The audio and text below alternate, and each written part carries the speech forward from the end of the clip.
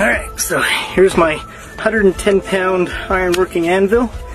I think we got this for making horseshoes and stuff, back when we had horses. So, let's set it in here and see if it floats. Okay, it doesn't seem to want to stay upright. I'll just let it tip over. There it is. It's floating. Look at that.